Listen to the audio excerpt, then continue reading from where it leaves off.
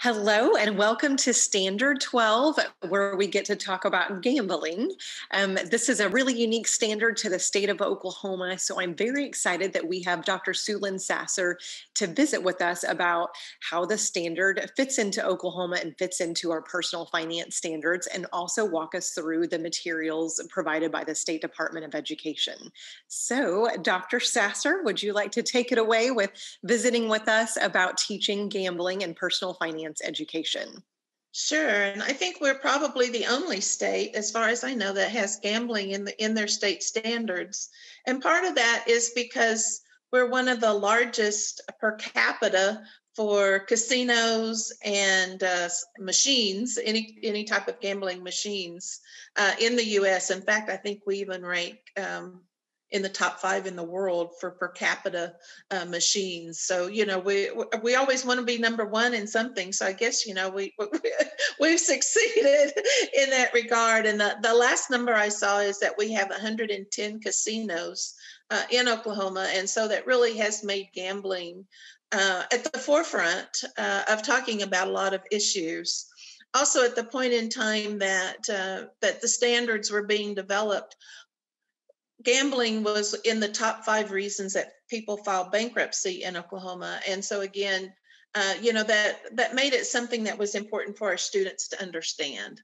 And I think it's one of the hardest standards to teach, and perhaps even one of the most misunderstood standards to teach. So hopefully we can clear up some of that misconception with today's visit about what and how and how to help our students better understand this whole concept of gambling. So we ready to just kind of dive into the overall philosophy of the lessons? I think that sounds great. Yes. And I think this is a great reminder that our standards in Oklahoma don't focus on what thou shalt and shall not do. I mean, our standards certainly are not don't do this and only do that. Our standards are developed to teach students how to reason, how to think through problems, and how to make the best decisions for themselves. I'm just really proud that we put such an emphasis on thinking and such an emphasis on trying to determine how to make good choices, rather than trying to tell students, here's what you have to do and here's what you shouldn't do, and having just a long set of rules for students to follow. So again, it's not do and don't. It's trying to teach students a little bit about what are the cost and benefits, and which I think we say right in those state standards, the cost and benefits of issues related to gambling. So the lessons themselves really focus on that. And the first lesson, this is a standard that when we revised these a few years ago, we went back and broke the lesson in half. And the first one kind of focuses on gambling and a little bit more of how gambling works. And the second one focuses a lot on the benefits to the state and the gambling industry in Oklahoma. And I guess, it's a good point to mention too, that, we've got a lot of people that are involved in working in that industry. And while we say, as an economist, we say, well, they could be working in another industry if it wasn't for that. The reality is there's thousands of people that are working in casinos, and you probably have their kids in class. There's thousands of people that work in the horse industry. And the horse industry in Oklahoma is primarily focused on horse racing. It's not, just focused on, leisurely raising horses for leisurely trail rides. It's focused primarily on the horse racing industry. And so when you start putting all that together, you're looking at a pretty significant contribution to the overall state economy, but also a pretty significant contribution to incomes for families. And so I think we just have to be very sensitive to that concept that, we've got moms and dads and aunts and uncles and grandmas and grandpas and everybody else in the family that are working in that industry. And to come into class and say, "Oh, don't gamble," is is a little bit of a misnomer. And I kind of chuckle because some of the people that I've heard say, "Thou shalt not gamble," they're still participating in the office pool for when Debbie's baby is going to be born, which is still a form of gambling. And so, I think we just have to be realistic that is part of life. And so how do we deal with it? Another kind of interesting side note before we get started into the lessons, when we first introduced the standards and the lessons, close to 15 years ago, we did a pre-test with people that were going to be involved in implementing the standards. And the question related to gambling and the question related to charitable contributions were the most missed. And partly because we talked about the need to budget for both of those. And people don't see that you budget for gambling, just like you would budget for entertainment. And also that you would budget for charitable contributions, just like you would for any other spending. So just kind of, a little bit of that as a background as well. And I think we've come a long way in helping people understand that gambling is simply a form of entertainment. Yes, it can be addictive, but so can a lot of other things. And so, again, we just have to be cautious in telling somebody "thou shalt not," because that's not the way that our standards are set up. Okay, so if we want to look at that first lesson focuses a little bit more on how gambling works, the whole concept behind predictability, probability. We try to take a little bit of a mathematical approach to it, and helping teachers as well as students understand what is behind the whole idea, recognizing that gambling is something that's very random. Now, when you get into looking at slot machines and whatever, you got to keep in mind those casinos are not there just to hand out money to people. They're there to make money just like any other business. And so the odds are always going to be in the favor of the owner of the business. Same way if you're looking at Powerball or any of those other types of games that people play, those odds are always going to be in favor of the state or whoever is managing that program, because they've got to make a profit in order to be able to have payouts and so forth and so on. So we do take a little bit of a mathematical approach just to teach students, and again, help teachers remind students that it is random and it's based on probability. Yeah, I mean, there's a potential that you could win. Otherwise, nobody would play. But the probability of you winning is relatively small.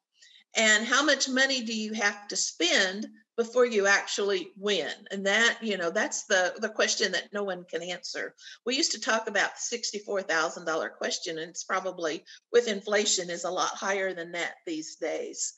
But still, it's a form of entertainment because a lot of people are intrigued by dealing with those odds, whether it's the odds of, again, going and betting on a horse at Remington Park, or going and betting on the odds at blackjack, or pulling those bars on the that handle on those slot machines. People just seem to kind of take some pleasure in that. The secret is knowing when to walk away.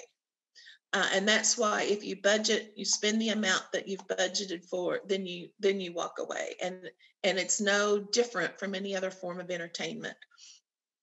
So like all the other lessons that we have, we start off in looking at the vocabulary behind the lesson. Then we move into the introduction of the lesson. And then we start applying both of those in the lesson itself. And you can see as we go through this lesson, we try to explain the idea that, it's a game of chance, keeping in mind that it's a game. And again, games are forms of entertainment, whether they're played at home, whether they're played in the casino. They're a form of entertainment. When you go to the casino, it costs money.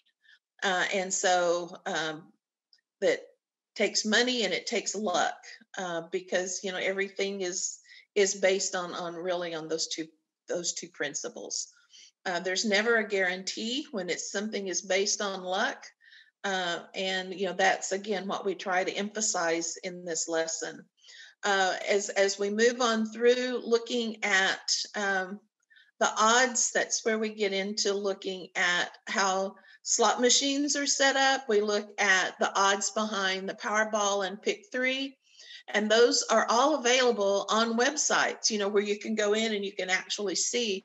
And what we pulled from that is rather minimal compared to a lot of the other information that is on those websites. So, if a teacher really wants to delve into that, especially get into the math side of it, there's a lot more information that is out there on the Powerball website and other similar websites. So Amy, if we just kind of keep on scrolling through, again, you see the information pulled directly from that website. And then it goes on into looking at the odds of winning.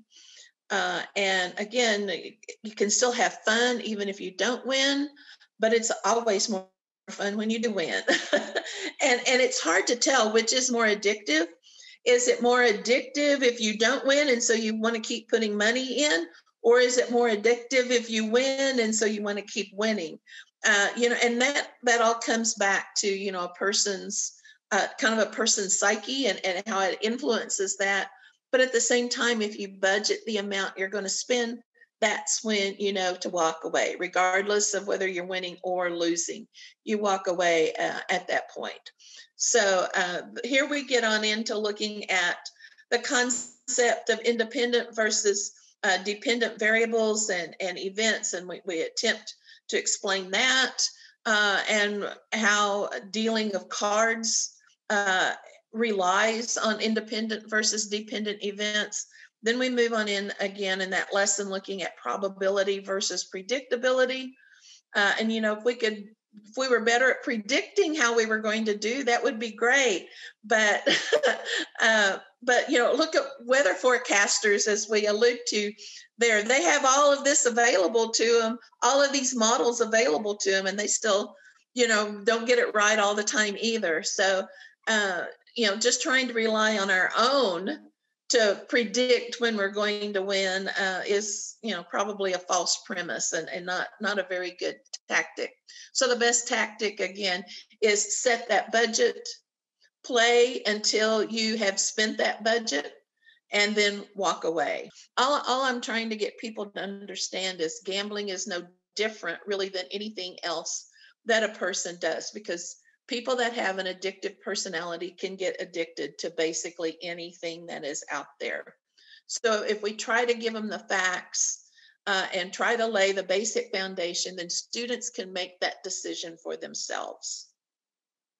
And so that pretty much winds up this particular lesson is looking at kind of the basic foundations of how games are set up. And there's the gambling act or the flip activity to try to determine whether a coin will land on heads or tails. And again, that's just to emphasize the whole idea of independence rather than dependency. So that pretty much takes care of that first lesson. The second lesson gets a little bit more into the idea that we do have problems with gambling, or there are potential problems. It's still a relatively small percent of the population that gets involved with addictive gambling. And again, I'll just say a person that has an addictive personality, they're going to find a form of addiction in one way or another. And so here we get into looking at social cost and benefits of gambling. Again, keep in mind there's cost to society, just like there's cost for individuals, but there's also benefits to society, just like there can be benefits to individuals. And in this lesson, the second one, we try to give a little bit of history and understanding about gambling and the gambling industry throughout the United States. And we all think of Nevada and Las Vegas when we think of gambling. We don't think of Oklahoma City and Tulsa being the hotbeds. But keep in mind the casino down at Thackerville, I think, is still the largest casino in the world. The last time I checked on those statistics, it was still the largest casino in the world, largest in the number of slot machines and tables available. So again, we think that this all takes place somewhere else, but it actually takes place in our own backyard. The other issue that we start trying to address in this lesson, certainly we get into the Indian Gaming Act, which is how we got casino gambling and really, as far as that goes, how we got horse racing in Oklahoma as well. But one of the things that we attempt to address in this lesson gets into more gray areas, and that's the online gambling. And it's still very difficult to determine what is legal and what is illegal whenever it gets down to online gambling. And again, that is that secret gambling that people do that oftentimes no one ever sees. Notice, I think that as we scrolled by there, we talk about casinos employ, 75,000 people in Oklahoma? Was that right? Yeah, 75,000 people in Oklahoma. So the odds of, here we go talking about the odds of you having someone in class that is impacted by that industry is very high. So that's all the more reason to teach, again, the cost and benefits. But when we get down to looking at some of these hidden features, and again, I'll go back to the idea of online gambling, those are numbers we don't know. And we don't know how much of that is offshore, how much of that is even illegal, a legal or legit company, and how much of it is a scam. So those are, that's, to me, that's one of those red flags that we can raise with students, is just to beware if you go online to gamble. I guess it's kind of safer to say go to the local casino rather than, if you're going to gamble, go to the local casino rather than go online, because you have the potential for credit card numbers to be stolen and everything else when you start going online. That's extremely high risk. We have worked some with people in Oklahoma that are very knowledgeable about personal issues with gambling. And so this lesson, again, moves in to look at some of that. And we can scroll on down in that next page, Amy, where we start looking at personal issues with gambling. It's interesting because people oftentimes think, it's senior citizens, or it's, the middle class, or it's only the poor, or only this that get involved in problem gambling. And the fastest growing group of people that are addicts are college students. And so, again, teaching kids at the high school level is just such a good way to prepare them for the challenges that they're going to be facing as they get out and rely more on their peers rather than on their families. We do put some factors in here for people to look at if they notice problems with their friends, as well as where to go for help.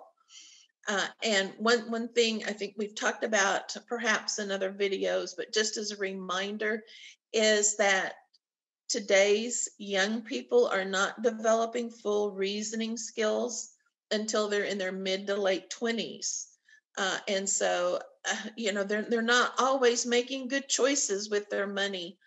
And so the more that we can do to try to help them make those good choices and reason through we're practicing that part of the brain that will help them start making better decisions and better choices earlier in life. And so I just really, really, really encourage teachers to take that approach in looking at gambling, just like they do with any other standard. Other gambling issues, again, we that's where we get a little bit more into looking at sports gambling and some of those issues, and a lot of that is still very gray because Supreme Court rulings. No one really knows how some of that is going to be implemented. There's been talk that you can be sitting in the stadium and start gambling on the game, using your phone. So, there's just still a lot of questions whenever it comes down to the full extent of gambling, and so it's just so critical that students understand, the impact that it can have on them. Sports gambling is incredibly um, popular with teens, but especially with males.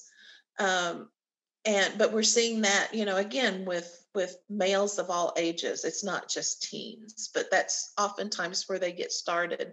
And a lot of times they get started because that's what dad is doing, or that's what somebody else is doing, and they're attending those events with family members, and if family members are doing that, they think it's okay for them to do it too.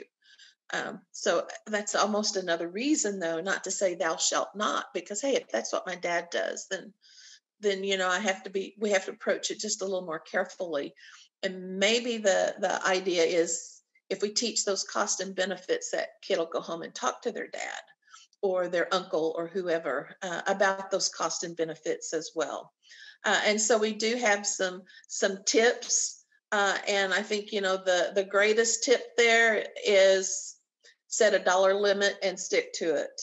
And it's the same if you're going to buy a car, if you're going to buy a new outfit.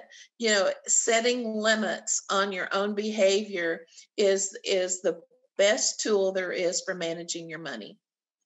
And so it's true for gambling just like it is for anything else. And so, again, this lesson concludes with the idea that it's an integrated part of Oklahoma's culture, but it's an integrated part of the world's culture. We're not unique in that regard. And you are risking your money anytime that you take take a part in any gambling activity. But hey, that's why they call it gambling. If you weren't taking a risk, then it wouldn't be gambling. It'd be called something else. But if you can't afford to lose it, don't do it. And that's I guess for a closing comment, that's probably the best thing that I could say. And something that you could remind students: if you can't afford to lose it, just don't do it. And that's true whether you're giving money to your friends or whatever else. And again, we go back and we try to have students come back and regurgitate some of the information that we've presented in the lesson, so that we can help make that final impression on them, to help them remember some of those things that we've tried to teach them. Any questions, Amy, that you have about where this lesson or these concepts are going, or any questions that you've heard from teachers that we could address? I think you did a great job at covering it. This definitely comes up a lot, not only just because we are the only state to have it as an actual standard. There is one other state that has it it's discussed lightly, involved in their personal financial literacy topics, but not the way that we cover it. And I think, as you said, Dr. Sasser, I think it's really great that we do have this in our personal finance standards, and how important it is that we put it in. It's just part of your budget. And I think we do have a lot of teachers that get anxious about teaching it because they're not really sure where to go with it. But it's really pretty simple, as you've been saying, is that it's really just about teaching risk versus reward, and that it's something that, if you choose to do that you put it in your budget, and it's just a part of your entertainment expenses. So Um, Well, and I think in some ways I'm real proud that we haven't just hidden this. We just hit it head on. And I think other states may, be trying to dance around it because they don't want to look at it as really being a problem. But it's not just teens in Oklahoma, or it's not just people in Oklahoma that are dealing with these issues. I mean, and as gambling becomes more and more available online, and again, the Supreme Court rules that gambling is legal, and it opens it up more and more to people of all ages, not just even in the U.S. but also around the world. Maybe they're sitting back, hoping that people won't, whereas we're recognizing that it exists and trying to figure out ways that we can tackle it and help provide some advice, one, for teachers to help students, but even more importantly, for students to learn and have some knowledge base and some understanding about what gambling really is, the potential issues that exist with it, but even more importantly, the potential impact on themselves. And that's where, when you start to personalize it, then it starts to make a difference in people's lives. Absolutely. Yes. So, bottom line to everybody watching, we are not teaching how to gamble. We're not teaching on how to play all the games. We are teaching risk versus reward and putting that into your budget. And that is, I know the State Department gets calls. We get calls at this Oklahoma Council on Economic Education about this standard, or what are we doing with this standard? Why is it there? And that's why it's there. It's because it's important. It's prevalent in our state, and so let's talk about it. And it's about risk versus reward, putting in your budget. So Yeah, yes, not and let's teaching. give people the tools for how to deal with it. And which again is what we do: budget it, move on. Absolutely. Yes. Very good. There's your final words. Budget it, and move on. So very good.